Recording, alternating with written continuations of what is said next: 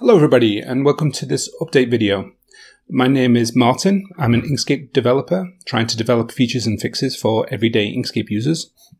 Thank you for joining me on this week's updates. As usual, I want to give a big shout out and a big thank you to all of my supporters.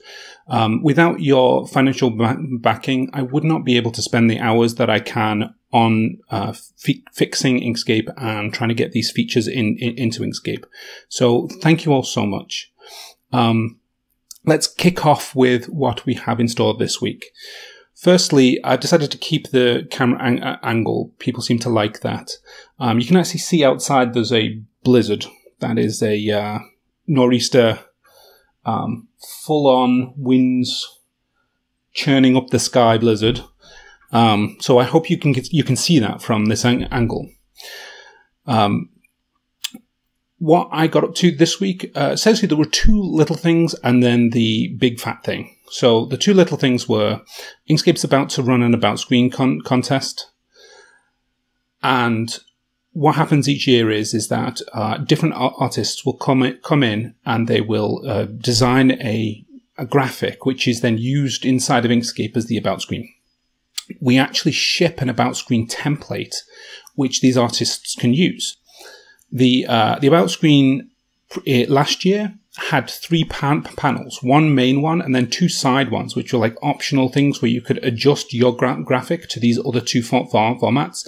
Yes, the start screen and the website and the About Screen, and they're slightly different formats. So this year, what I've done is I've actually committed a fix so that each of those three panels is its own page, right? So I'm using the multi-page support that I've added in to basically allow you to have those three pages, and you can select them. They're all labeled correctly. So I could get rid of the like textual labels that were just like on the canvas. They're now like a part of the page, which is great. So in the next few weeks, if you're an artist, keep your eyes open for the About Screen contest. The next thing is you know when you get a broken image, you like embed an image and then the image is broken. I needed to fix the aspect ratios, because what was happening is that if you were renaming the file, like you changed the file position on the disk, the aspect ratios would break. So I had to fix that. But while I was there, I thought, well, I might as well update the graphics as well. And so I've updated the broken image graphics, which is something people won't see very often. But I think it looks nice. And finally, let's get into the big fat issue, which is the the Export Dialog. The Export Dialog, I've actually got it up on the screen here. And what I'm going to do is I'm actually going to walk through, we can do it together, some of these export options. So first of all, you can see that the Export Dialog doesn't look particularly different from last week. A lot of the fixes have been under the hood, a lot of code cleaning, especially to do with file names. So now if you go in here and you select a page and you select, page 2, you can actually see that it creates a page2.png, and you press export. It asks you for your options, and you can actually see I put it on the screen there. I don't know if you can see it, and it exports the page. And it remembers the page names. Okay, so with this particular export dialog, you have the usual options, but now there are a couple of changes. One of the most important ones is that you now have the ability to select plain SVG and SVG and PDF. So if you want to just export a single page as a PDF, you can do that, right? And it does exactly what you expect it to do. There was a lot of finagling to get the vector exporting to work in the same kinds of ways that a raster exporter would. So for example, if you had a custom selection, and instead of saying you wanted a page, but you wanted to actually define what the left, right, top and bottom is for some reason, I can't imagine the workflow, but just because I can't imagine it doesn't mean we shouldn't support it. And in this case, whatever you select will actually be in the PDF file, right? That'll be the size of the PDF. So it kind of tries to do exactly what you expect. The same thing goes for if you select objects, and if you've got a page And you can see here it says B. And then you can export that, let's see, selection, right, which is fine. And you've got this little checkbox that says export selected only, and that makes sense. But say if you wanted to select the page and only the selected on that page, so basically the size of the page but with those objects, and you wanted to do it as a vector, previously you wouldn't be able to do that. It would just export the whole page, all the objects on the page. But now it does the correct thing and only exports the selected objects. So a lot of the work has been involved in just making it consistent and to do exactly what you expect it to do. The same thing goes for the batch exporter, which you can see here now allows you to select, say if we wanted to select plain SVGs, we can export each of the items out as plain SVGs. We can also export them all out as PNGs. And yeah, let's grab all these. Right, and you can see it's not asking too much for your options. It asks you once for the options, and then it does exactly what you expect it to do. There's a lot of cleaning up. A big thank you and a big shout out to all of the people who have been helping test these this dialogue these last two weeks.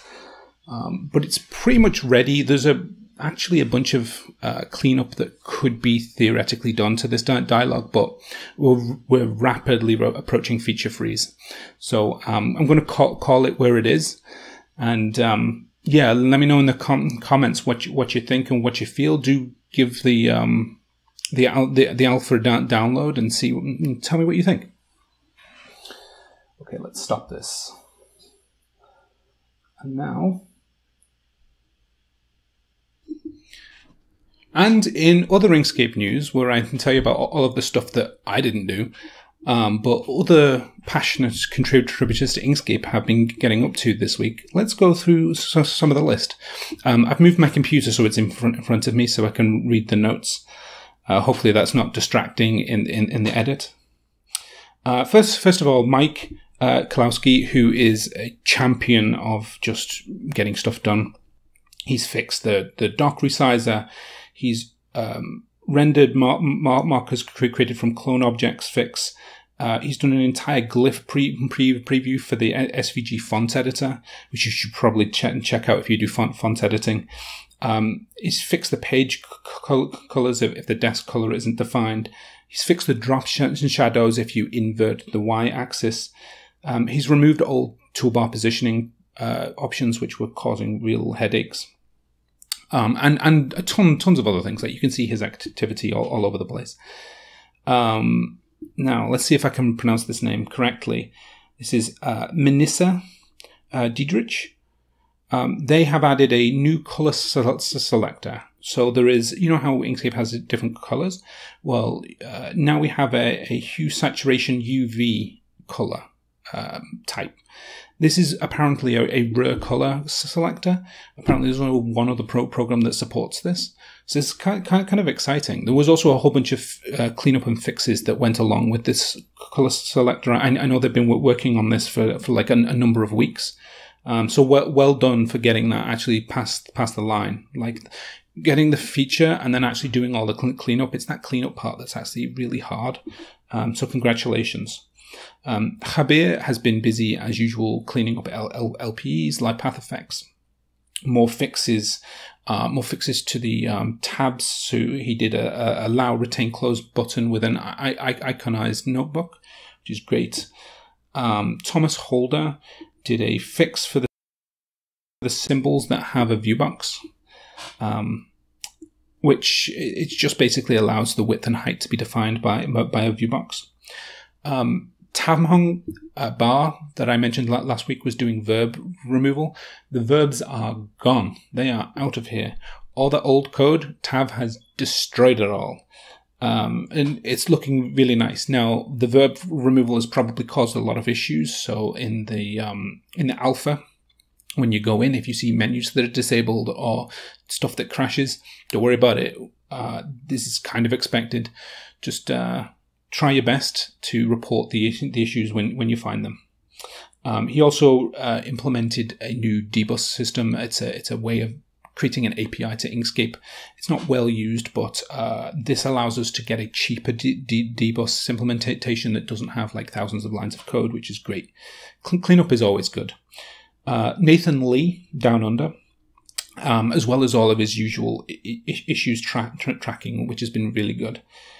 He's been preparing the 1.1.2 release. So like I talk a lot about the 1.2 with all the features and stuff, but he's been getting a lot of fixes from 1.2 back into 1.1 so that when 1.1.2 comes out in about a week or two, you'll be able to enjoy the fixes, at least like the crash fixes and stuff, a lot earlier. I mean, he's practically been storming that release. So thanks, Nathan. I'm sure like there's a lot of users who will really appreciate having that point release. He also fixed like the CDR import, and he re-enabled some outset and symmetric offset in the menus.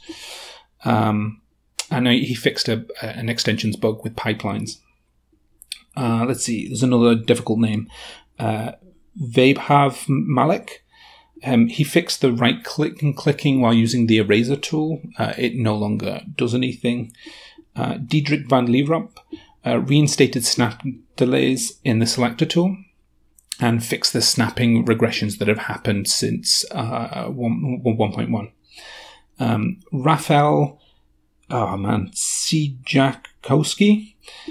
He's been fixing calligraphic blots. This particular fix that he put in was with the locked layers.